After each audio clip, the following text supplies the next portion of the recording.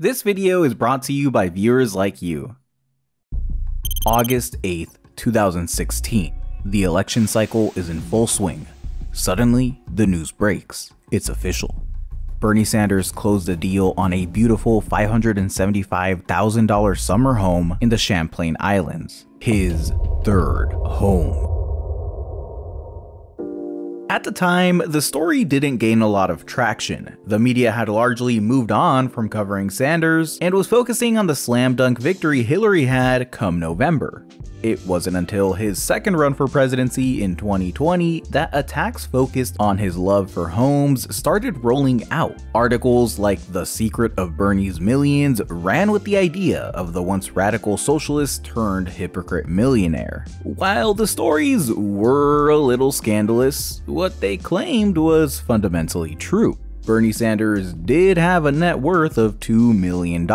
He was a very comfortable member of the bourgeoisie he railed against. And not only was he wealthy, the once radical activist had toned down some of his more overtly anti-capitalist principles. During the 4 years between 2016 and 2020 alone, he was railing against billionaires a whole lot less and saying billionaire almost exclusively. At best, Sanders was moderating his message, but at worst, he wasn't just a hypocrite, he was a traitor. This is the line of attack real-life Scrooge McDuck, Michael Bloomberg, chose to attack Bernie Sanders with in the Democratic debates. What a wonderful country we have. The best-known socialist in the country happens to be a millionaire with 3 houses. What I miss here? Compared to Bloomberg, Bernie Sanders might as well be a homeless guy begging for money on the street. He's worth a ludicrous $60 billion versus Bernie's now $3 million. Clearly, this attack wasn't done in good faith. And it's not exactly a novel critique either. In fact, it's over 100 years old. UK Prime Minister Ramsay MacDonald was accused of being a champagne socialist and a class traitor way back in the 1930s for associating with the rich and famous and betraying the working class in a crucial labor dispute. Seeing as the left hasn't exactly been in a position of power for a long time in either the USA or the UK, accusations of champagne socialism have mainly been relegated to C-list internet celebrities. Take Nicolol as an example, an internet streamer who went viral wearing a Bernie 2020 shirt and dancing on TikTok, who faced a media shitstorm after posting a $2 million apartment tour. Hey guys, look, it's my apartment! Not only are you in an excessive apartment, but you bought things that are excessive? Ooh, tax the rich, yeah, whatever. 38,000 dislikes! What the f— Okay, liar. Whatever you say, liar. Hasanabi, a political commentator and one of Twitch's largest streamers, went through a similar thing after buying a multi-million-dollar home in West LA. I think it's a little funny when a guy spends his whole life shitting on somebody like Bezos and then signs an exclusive contract with Bezos so that he can make millions of dollars to go and buy $1 million mansions. That's funny to me.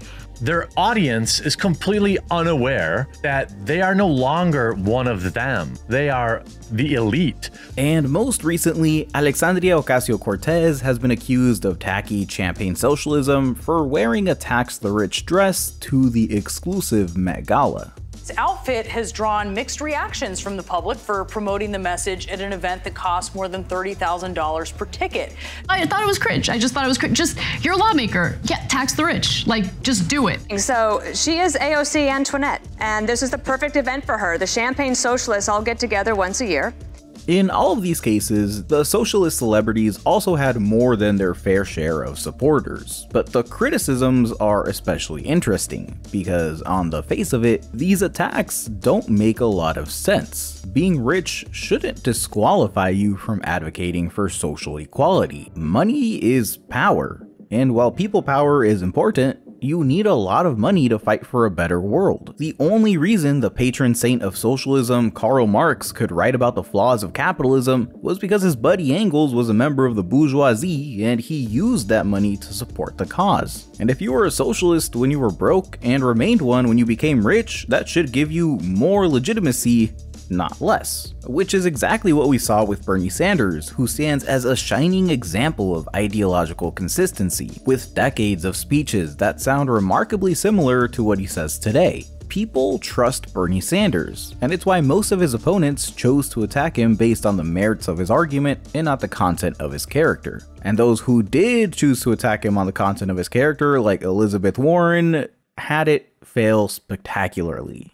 But what happens if people don't trust you? That's the situation a lot of socialist celebrities find themselves in today. There's a lot of confusion on how we should understand internet influencers, so let's look at it sociologically. Everyone from the woman who made your phone and the McDonald's shift manager to the millionaire Twitch streamer and big league football players are working class if they rely on selling their labor to make a living. If you have to sell your body, time, and mind in exchange for money, no matter how much money that is, you are part of the working class. The capitalist, business, or ownership class, whatever you want to call them, don't have to sell their labor. Their money works for them. And at the upper echelons of society, they're the billionaires who own industries, employ you, and frankly, run the world. This is a gross simplification of the global class system because even within classes there are contradictions and distinctions. For example, workers in the developing world who create goods for people all over the world are hyper-exploited. They receive a mere fraction of the value they create, and that stolen value creates super profits that flow back towards the developed countries. These super profits fuel the higher wages, higher levels of consumption, and social benefits the working class in the developed world enjoys. Internet influencers enjoy one of the most privileged positions within the global working class.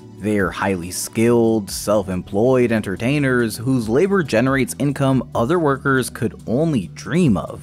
Don't get me wrong, they're still exploited. Social media platforms siphon a tremendous amount of profit off of the work of these personalities, and while video hosting can be expensive, they still manage to turn massive profits almost entirely off of their presence. Many spend hundreds of hours per video or stream 14 hours per day and basically have to dedicate their entire lives to surviving in the attention economy where a week off can mean you're forgotten in favor of the flavor of the week. And only a few succeed in this industry. There's thousands of others clawing for a shot at their job, barely making ends meet. Regardless, they're still not working in warehouses, they don't have a boss sniffing down their neck, it's good work. And at the top, a lot of them do make the jump to the ownership class by employing others, starting a small business, and investing their millions so they never really have to work ever again. Internet celebritydom is an industry of extremes. On the one end, broke young people trying to make it in, and on the other, mega millionaire business owners. And it's that thin line these celebrities have to tread that makes them vulnerable to accusations of champagne socialism. Because ostensibly, if you believe in social equality, then you'd live your life differently to every other capitalist in the game.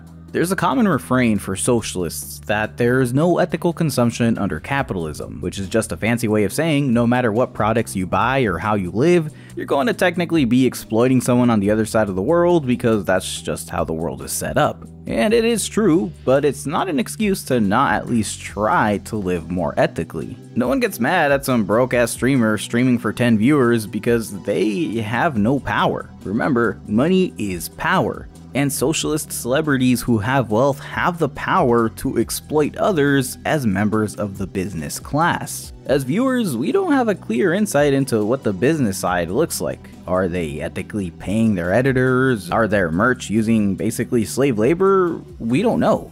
We just have to trust them. And in the online economy, trust is the name of the game.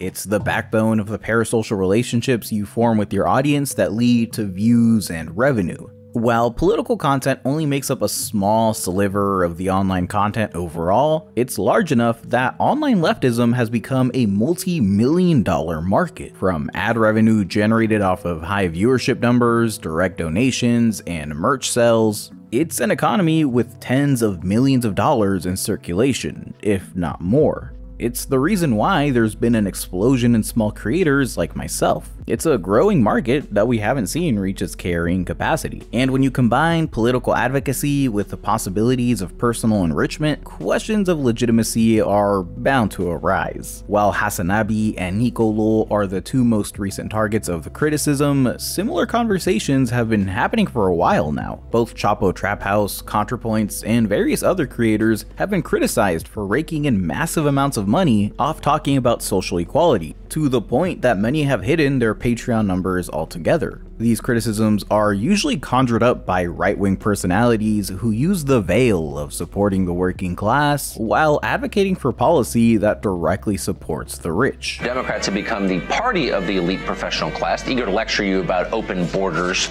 global warming from their gated communities. These people we can safely ignore. But more and more, it's been people within the left that have been throwing these accusations. And before we get into the high-minded analysis, we have to admit that a lot of this is just petty online infighting. The left isn't exactly in a position of power, so instead of approaching politics in terms of building that power in the real world, a lot of people tend to approach it as a team sport in a battle of identities, and anyone who doesn't match their exact theoretical politics becomes an enemy. And a lot of the time, these critiques come from small creators trying to establish their own online brand by gnawing at the heels of the celebrity. Whether these are legitimate claims or just self-interested clout chasing, I'll leave that for you to decide. But I don't think we can dismiss all of it as just clout chasing or meaningless infighting. The rage directed at socialist celebrities is real, and it isn't going away anytime soon.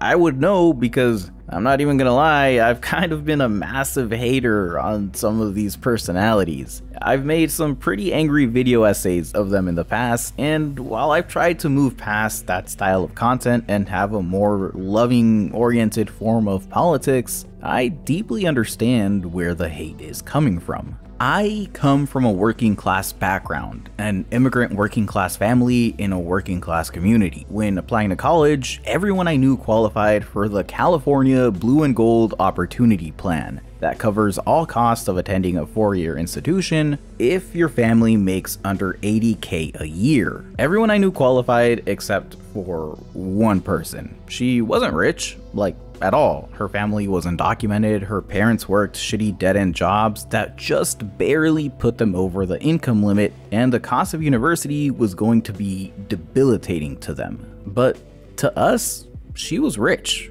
Like, rich. Like, damn, you have to pay for college? Since when have you been rich? Couldn't be me. That was our working perspective of wealth. Being rich in the hood is a lot different than being rich in suburbia. And when we carry these perspectives into the different spaces we go to, like the internet, where we interact with people from all kinds of different backgrounds, we get situations like this tweet by @CrushTheBigots asking, if someone makes over $400,000 per year, do you consider them rich? Which gave us responses like, depends, where do they live? And no, that's just middle class, which is obviously mental. That's beyond the top 1% of income earners. But again, perspectives of wealth, right?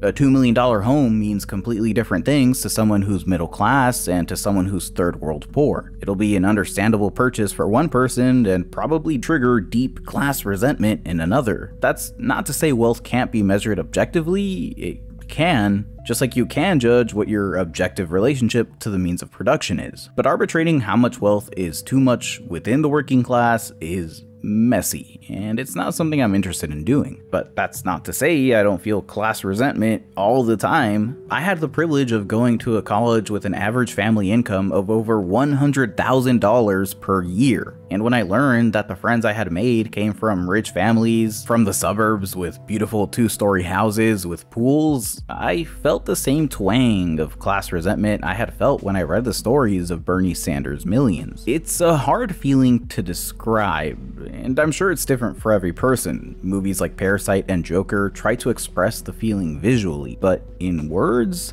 indignation, isolation, betrayal, a feeling that these people could never understand what you've been through or who you are because of your class, and the fact that your background is so closely intertwined to who you are It's shocking to learn that there's actually a gaping chasm between you and someone you knew that you never saw before. Anyone who's ever had the revelation that they're the poorest person in the room has felt something similar to this. In the world of the interpersonal, giving this feeling any power is toxic. Class resentment is just one toxic resentment that can spiral out of control, like feeling resentment towards your more privileged white friends or trans friends who can pass better than you. The list goes on. Life is unfair, but unleashing that negativity towards others who have no control over your situation is just toxic. Hate the sin, not the sinner, all that. A lot of the hate these figures face stems from a parasocial variety of this exact kind of social phenomena, where the celebrity becomes the target of unfulfilled basement people projecting their own insecurities onto what these figures represent to them. And while we can wholeheartedly condemn this behavior, when we move on from the interpersonal to talk about class resentment politically, that's a whole different story, because in politics, rage is everything. In Jennifer M. Silva's book, We're Still Here, the author follows a diverse group of working class families, in which pain, struggle, and cynicism make up the bulk of their lives. The stories in the book are really tough to listen to, with the interviewees opening up about their abuse and traumas, and the effects of the struggle these people go through creates a lasting, pervasive, intergenerational cynicism that influences their worldview and political participation, or lack thereof. While Silva's book focuses primarily on the economically stagnant Rust Belt communities in the United States, this cynicism is familiar to anybody from poor, immigrant, Black, or indigenous communities. A lot of the people in the book, of all races, voted for Trump, the first recent politician in the United States to really tap into the politically resentful and transform their rage into action. But not all rage goes that way. Other times, it's directed into anti-institutional action. These two things are obviously not equivalent, but I compare them because they're the two most significant moments in US politics during the last 5 years, and in the lives of common people, they manifest through similar logic. Struggle, trauma, distrust, cynicism, outrage, action. To put a number on this rage and cynicism, only about 1 in 4 trust the federal government, and the percentage that trusts the media is down to the 40s. The most commonly cited evidence of Americans' distrust in their institutions has been the lack of political participation in the country, with 1/3 of people choosing not to vote at all. While 2020 whipped up participation to a 120-year high, political disengagement is just one facet of a lack of trust in our society. A more telling number is our perspective on the folk heroes of our society, the rich. Today, the majority of Americans believe the government favors the rich. 1 in 3 think the rich are greedy, and about the same have negative feelings towards them. This negative feeling increases quite dramatically in people under 30. 44% of young people feel angry when they read or hear about rich people. 39% believe it's immoral for society to allow billionaires to exist. And 35% believe that citizens taking violent action against the rich may be justified.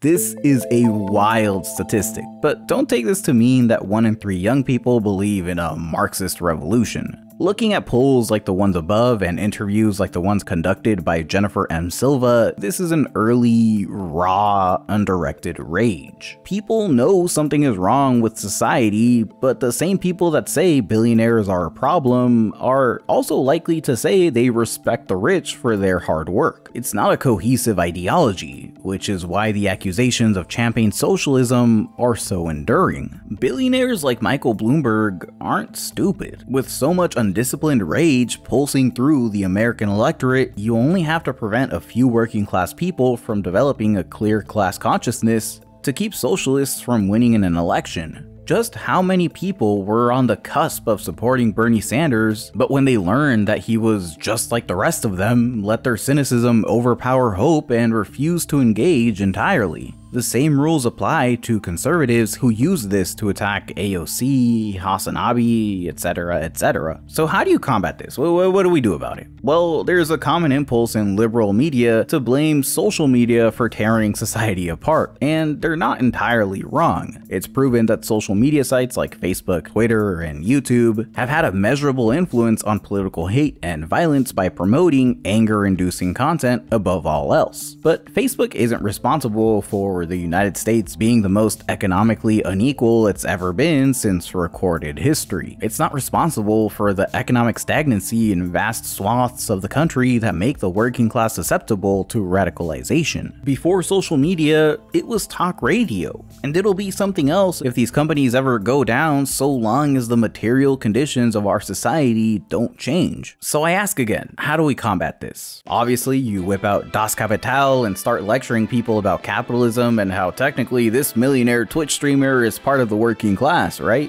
Well, not really. People who come to bat for rich socialists have to understand that theory does very little to convince the cynical. Like trying to convince a flat earther that the planet is round, you don't convince them with facts and logic. You have to fight the lack of trust at the core of their cynicism. You have to convince people to believe in hope when they've been burned every time. Sometimes this is just an impossible task. Some people are just too far gone, the trauma too overpowering in their daily lives, and that's just how it is. Everyone's gone through different shit, and going to have shit they just can't accept. But even if you can't win over everybody, trust is won by action. If you do work in your community, if you support the causes you claim to support, and if you're genuinely not a grifter and lead by example, then you will build that trust and you'll have people to back you up whenever accusations of champagne socialism start flying. Take American entrepreneur and CEO of Gravity Payments, Dan Price. He's the exact kind of loud, white tech bro the internet loves to dunk on. But he became famous in 2015 when he raised the minimum salary in his company to $70,000. To help fund the raises, he lowered his own salary from $1 million to that same $70,000 a year. He's no radical socialist, he still owns the majority of the company, and he's clearly not hurting for money. But that personal sacrifice has given him a lot of legitimacy as someone who means it when he talks about economic inequality. These are the kind of stunts that give you almost universal legitimacy.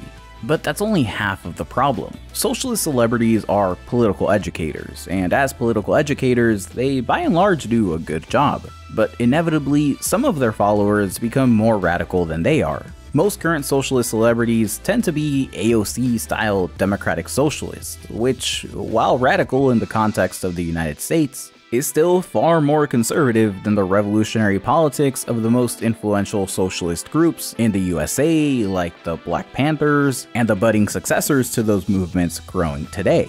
As someone who spent a good chunk of their time during the pandemic in weekly food and supply distributions, organizing in the United States is gaping deep into the void of poverty. It's a gaping, never-ending abyss of need that lights a sense of overwhelming urgency within your soul that really nothing else could ever do.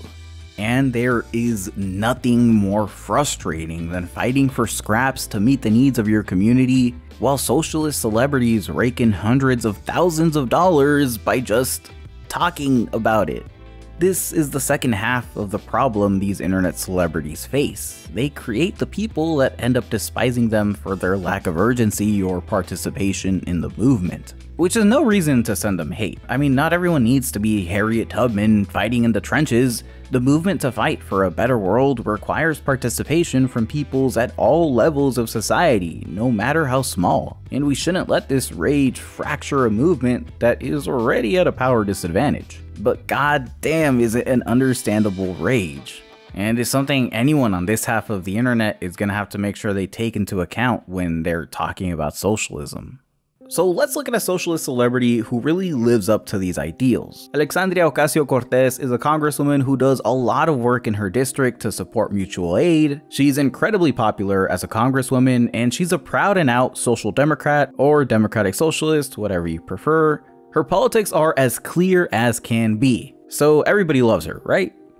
Wrong! Well, after her little stunt in the Met Gala with her tax the rich dress, both right and left-wing detractors called out the stunt as being performative, and it was performative. That's what political stunts are, performances. But it wasn't a very good one. Juxtapose her tax the rich dress with this recent clip of anti-war activist and veteran Mike Prisner interrupting a speech by former President George W. Bush. Mr. Bush, when are you going to apologize for the million Iraqis that are dead because you lied? You lied about weapons of mass destruction.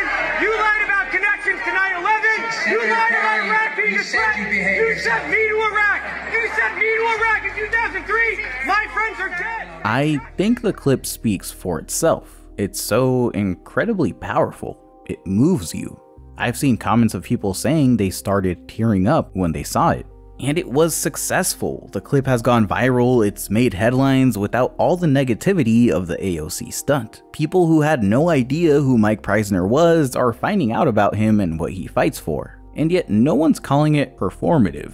Even though it is, no one's convinced that this stunt is going to stop wars in the Middle East. But in its performance, it's effective. It taps into the pulsing American rage for good, which is what separates it from the tax the rich dress. The world continues to trudge forward towards an inflection point. Wealth inequality that's only increasing, an impending climate catastrophe, whip-cracking, horse-riding border patrol guarding entrance to the nation. It's unlikely we'll return to normal ever again, if that even existed in the first place. Anything that remotely resembles the old America of celebrity worship, gaudy wealth, and privilege is going to be rejected, and it's righteous indignation that's going to stick around. So socialist celebrities are going to have to be increasingly careful to make sure that a pursuit of trust and legitimacy guides everything they do. But what do you think? This script took me, shit you not, like 4 weeks to finish. It was a tough one. I really just wanted to analyze this cultural moment. It's a little different from my other videos, but hey, what can you do? Thank you for watching. Please like, subscribe, become a patron if you're able. Thank you to my current patrons. Patronage is optional, but deeply, deeply appreciated. And I'll see you in the next one.